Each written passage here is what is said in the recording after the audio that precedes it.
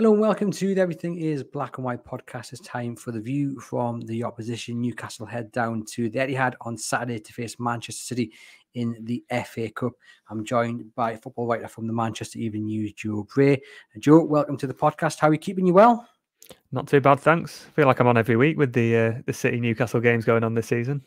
Yeah, there's been a few, hasn't there? And unfortunately, for Newcastle, at least in the league, they've lost both of them. In the Carabao Cup, it was a much better result for Newcastle, and that'll be what Newcastle fans are clinging to. That in one domestic cup, they've dumped City out of it already, so why not a second one? What are you expecting from City on Saturday? How seriously are they taking this game, and a chance to get the treble this season? Well, I think I can't remember the exact amount, but they're on a run of I think 20 plus games unbeaten.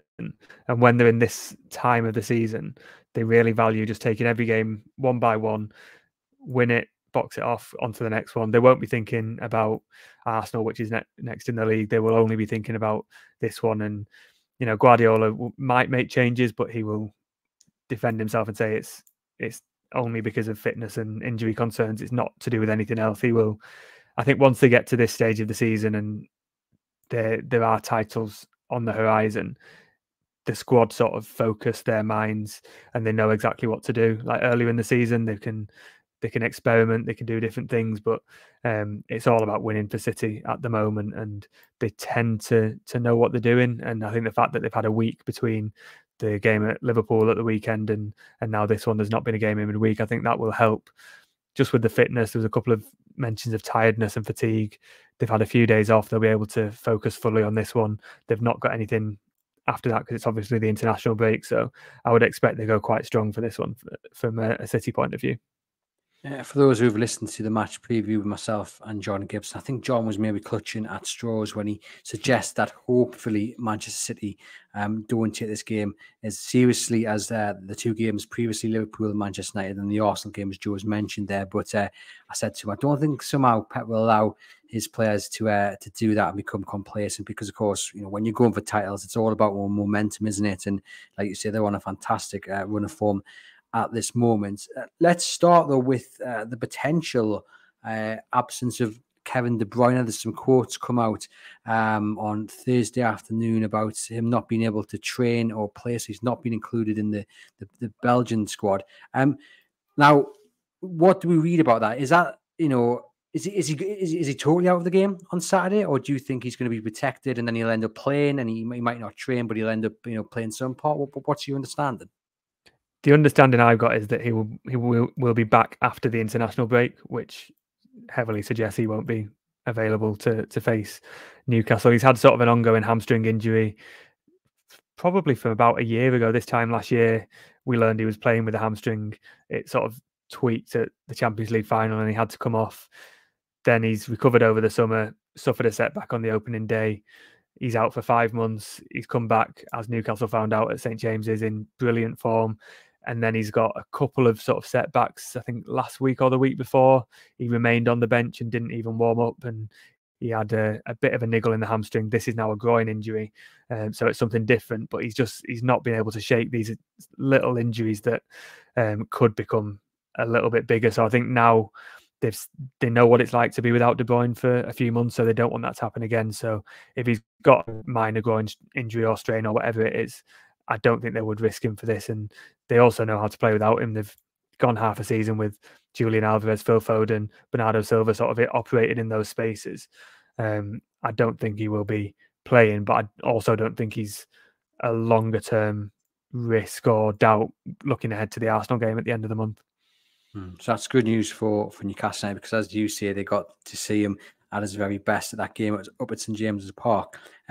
But as you say, it just points to the squad depth that City have got. They can rely on other world-class players to fill in for a world-class player, which is not something Newcastle United can do, and not something that many teams can do. How has Pep managed to, I guess, fill the void of Kevin De Bruyne? And like you say, it's not going to matter too much that he's possibly missing from Saturday's game.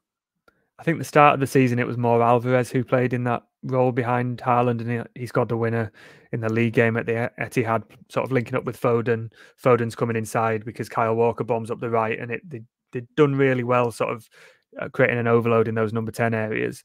And then slowly Foden became the number 10 choice because he's obviously had such a good season and he's put his money where his mouth is. He's always said he wants to play number 10, but never had the run of games. And he got the run of games and he started scoring a load of goals and really scoring big goals, winning goals and impacting City's performances. De Bruyne comes back and Foden's got to move out again onto the wing because that's the pecking order. De Bruyne is a number 10 and probably one of the best in the world in that position.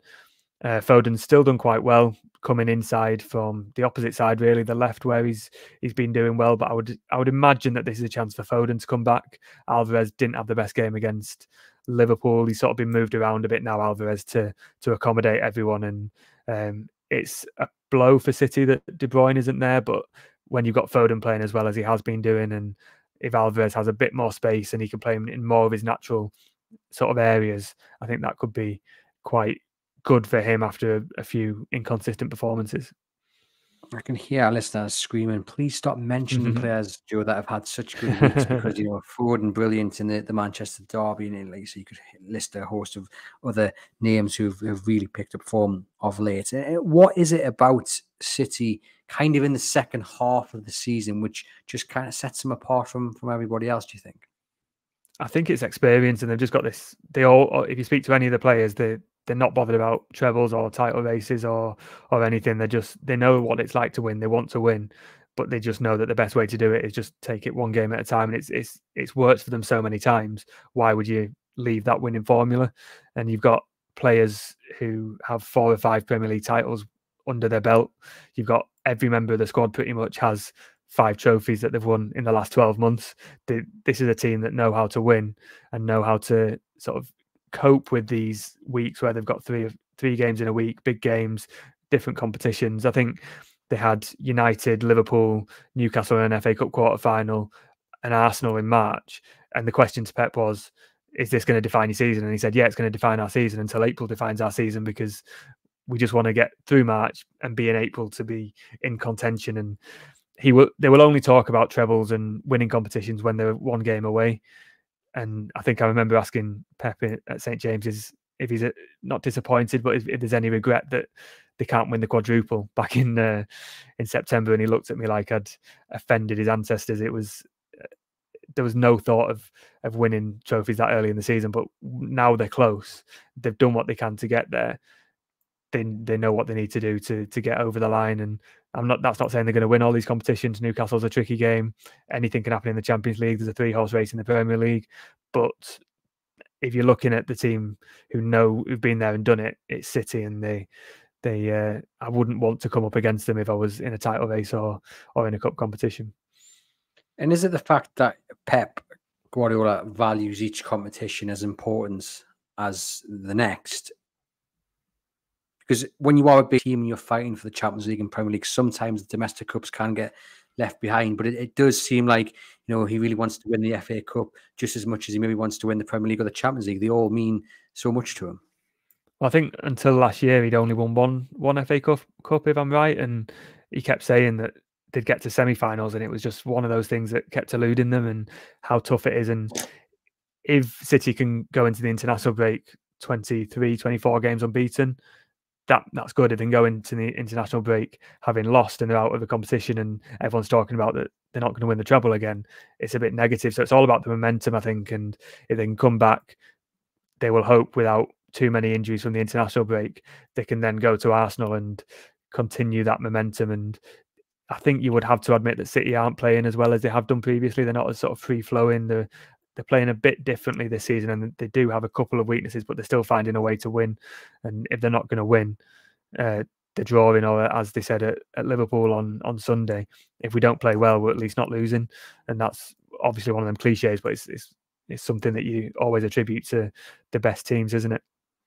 Yeah, it certainly is. And tell you what, let's go into those weaknesses now that you mentioned. What are the weaknesses that Newcastle United can exploit? Because they're going to have to find the secret somehow. They've got a tendency to concede the first goal in recent games. I think the most common scoreline, if I'm right, is 3-1 this year. So there's a few games where in the Champions League, a simple ball down the middle, they've been caught out and they've gone a goal behind and they've got to come back. They often do, but sometimes they don't. If you look at the game against Chelsea I think last month they drew 1-1 because they had all these shots on goal, but they'd let a sort of a silly ball over the top.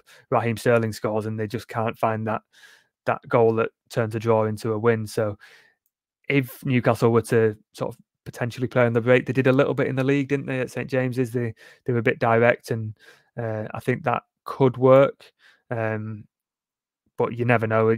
It's easy saying this, score the first goal, but 9 times out of 10, City will still come back, and I think they got one of the best records from losing positions as well. But I think City's clean sheets this year is quite low compared to other years. So there's a potential for scoring, definitely. It's just if you can catch City then on an off day where they're maybe not scoring all these chances that they're creating, or the crowd maybe gets a bit nervous, there is chances. It's certainly not the most polished City team we've seen, but they've still got Erling Haaland, who can score goals out of nothing, and Foden's in brilliant form. Doku can excite the crowd and nearly got a winner at Anfield. They've got lots and lots of options, and if those players aren't firing, Rodri tends to pop up with a goal out of nowhere. It's one of those where you can sort of dangle the carrot, but then City will take it away and still win 3-1. Yeah, Rodri does pop up, and you can bet that a few fans are maybe putting someone on him doing the same on Saturday. But good to hear that City aren't unbeatable, and I think that's Newcastle fans are probably bringing a bit of blind faith into this one. Why can't Newcastle beat City again in the cup competition? Maybe Newcastle playing so badly that it's just their time to actually beat the best team in the world, and I'm liking that positively. That's what I'm going on. Another injury, Ederson out injured. I mean, how big of a blow is that? It wouldn't have affected this game at all because Stefan Ortega is the cup goalkeeper. He plays all the domestic cup games, including the FA Cup final last year. He's probably, it's a cliche, isn't it, but the best number 2 around. I can't think of many. I know we saw Kelleher for Liverpool have a really good game, but Ortega is as close to Ederson as you can get, really. He's not as good with the ball, but he's still a very good shot stopper, got good distribution. I think Bayern Munich wanted him in the summer as an illustration of just how good he is. And he came on at Anfield after Ederson got injured, giving away a penalty, and produced some really good saves and secured a draw for City. So Ortega would have started anyway. He started in the Carabao Cup. He's only really had one bad game in his 2 years at City, and that was in the Carabao last year when they went out to Southampton. And since then, he's been really, really dependable. And he's one of those where he's too good to be a number 2, but he's also not as good as Ederson. So this is going to be a chance for him where against Liverpool, against Newcastle, potentially probably against Arsenal, he's got a chance. And it's slow to lose Ederson, but Ortega is not. It makes the blow not as big as it could have been. All right, and did he come on against Newcastle in the league game? Did Ederson get an injury in that game? He got caught, didn't he? Anyway, maybe he didn't potentially. Come off.